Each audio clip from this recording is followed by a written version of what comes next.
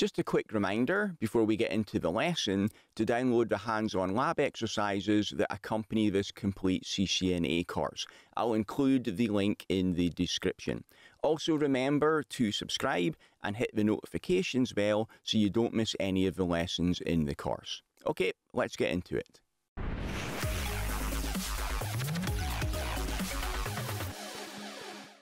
In this lecture, you'll learn about ARP, the Address Resolution Protocol. As usual, we'll start off by looking at how this fits into the OSI stack. So we've got a sender on the left. It's going to send some traffic to the receiver on the right.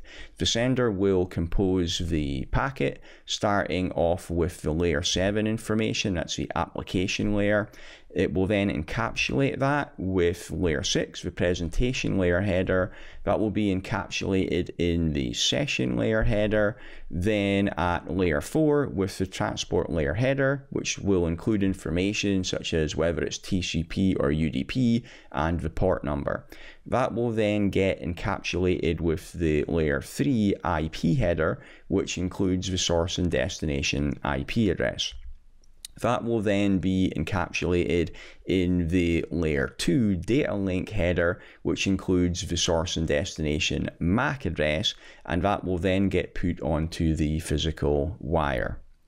So as you saw in the last lecture, the sender can either send directly to an IP address or it can send to an FQDN. If it sends to that fully qualified domain name, then that will need to be resolved into the IP address using DNS. So we'll find the destination IP address.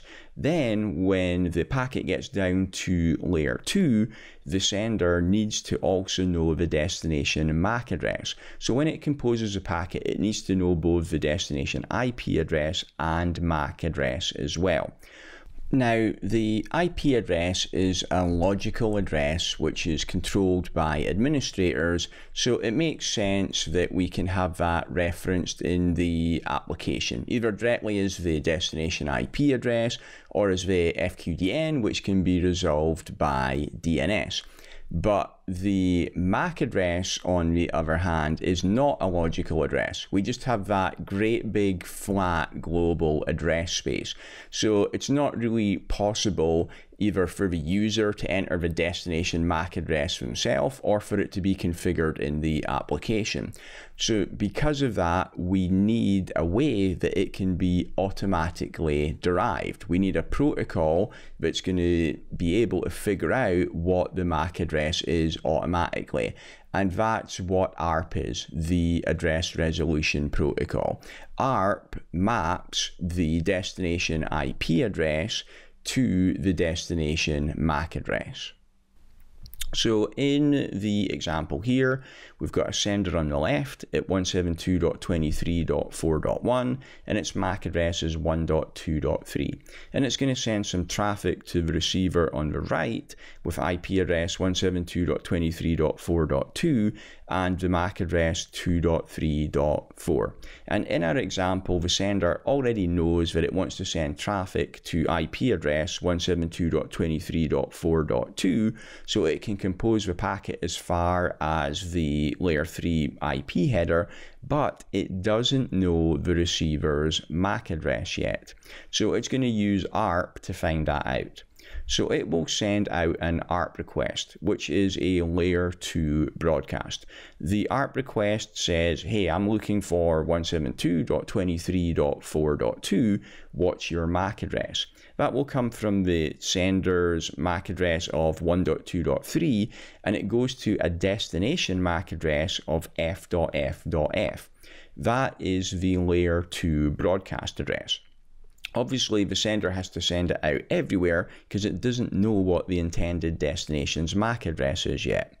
That will come into the switch. The switch will see that it is broadcast traffic, so it will flood it out all ports. it will hit everything plugged into that switch, including, in our example, the receiver on the right, which will process that ARP request. It will see that it's looking for 172.23.4.2, and that is its own IP address, so it will respond to the ARP request. It will send an ARP reply back saying, I'm 172.23.4.2 and here's my MAC address. That comes from its source MAC of 2.3.4, and the destination MAC address is the original sender's unicast MAC address of 1.2.3. The receiver knows exactly where it's to send it back to because that original MAC address of 1.2.3 was in the ARP request. The switch will then send that ARP reply just out of port 1 down to the original sender because that was unicast traffic and it's for a known MAC address which is already in its MAC address table. Okay, so that is how ARP works when both of the hosts are on the same IP subnet. ARP replies are saved in a host's ARP cache so that it doesn't need to send an ARP request every time it wants to communicate with somebody else. To view the ARP cache, we can do that on Windows with the ARP-A command. On a Linux host, we use the ARP-N command. You can also see the commands there on the slide to flush the cache if you need to. We wouldn't normally do that, but if we were troubleshooting it or if the ARP cache had somehow got corrupted, that's how we would clear it. So let's have a quick look at that in the lab. So I'm here on a Windows host. Let's have a look at the IP address. It's 172.23.4.1. For this example, I've got a Linux host at 172.23.4.2. So let's ping that to generate some traffic. Okay, so in the host here, I'm going to ping 172.23.4.2. So it knows what the destination IP address is, but it doesn't know what the matching destination MAC address is yet. So it's going to do an ARP request to find that out. That happens in the background. You don't see it happening here. If I now do an ARP-A, I should see an entry for 172.23.4.2. That is the Linux host, and I can see what its MAC address is. If I jump onto that Linux host and I do an ARP-N there, then I'll see an entry for 172.23.4.2 because I had some traffic between those two hosts. It's got an entry in its ARP cache for that host's IP address and its MAC address as well.